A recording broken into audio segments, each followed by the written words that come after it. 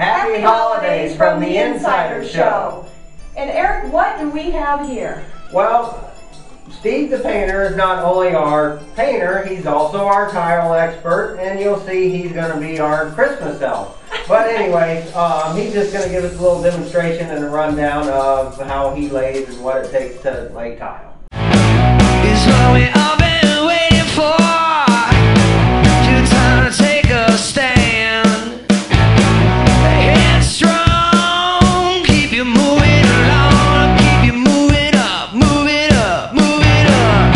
Long gone till the all long gone. You got them giving up, give it up. Come on, don't let it slip away.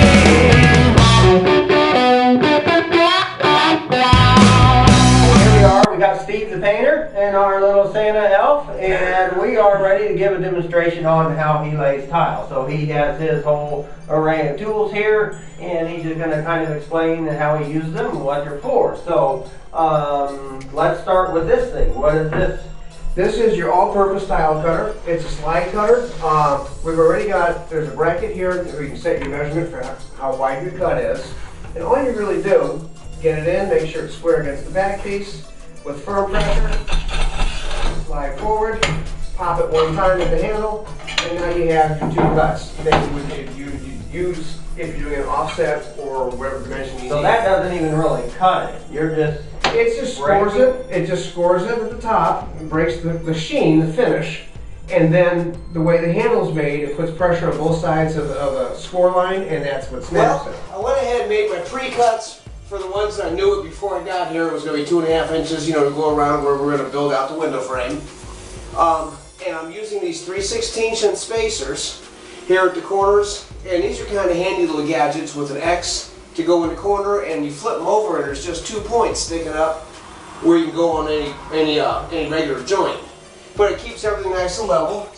Speaking of which, I throw my level on the level, it bounces up against the edges, and you can't see it, but I can, and that's right between the lines where I want it. So, we're keeping it level as we go. The window is where it is. I'm about ready to put in the mosaic border, and then I'll cap it off with one more full layer. It's a dry powder mortar. It's basically a Portland cement based type of mortar. Mix it up with water. You want to get a consistency kind of like peanut butter. When you go after it with your 1/4" notch trowel, you want to hold the trowel on your concrete underlayment board at a 90-degree angle so that you've got a full 1/4" high ridge that you're troweling on. If you come at an angle like this, you're not putting enough mortar down. The idea being that you get a nice bed of mortar with those ridges. When you set your tile in the mortar, you get good contact across the entire tile. So we're ready to put the mortar on this wall. And we've got the nylon mesh reinforcing tape in the corner that we put up first. And this is really all there is to it. I wouldn't put too much adhesive on ahead of myself because then the mortar will set up. And it's just a matter of lining them up, pressing them in. Handy to have a little painter's flyway or a similar tool for fine adjustments. Make sure you get good contact. I give them a little slap, and you continue on up the wall.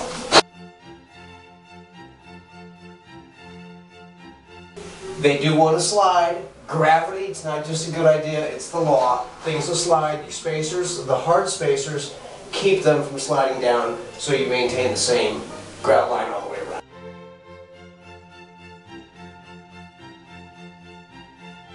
Pop a spacer in, get a second spacer ready, drop it down,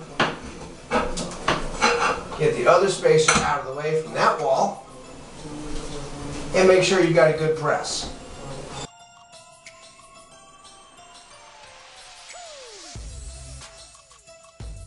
We've got the mosaic. We're going to use 2 rows.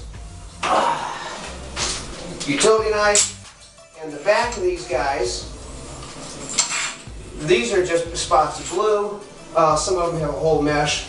Doesn't really matter. Same deal. and they go right into your mortar. So you want to be gentle with them. Keep them flat, keep them smooth. And the more adhesive that oozes up in the middle, the more you have to clean out before you grout.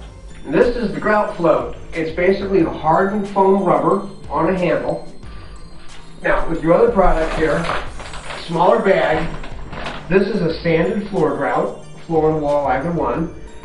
Again, you mix it with water. You want a putty-like consistency. You don't want it too runny, because this is what goes between all of the tiles. It seals it. It gives it that decorative finish that you want. So you want to get, again, a consistency. It's kind of like peanut butter.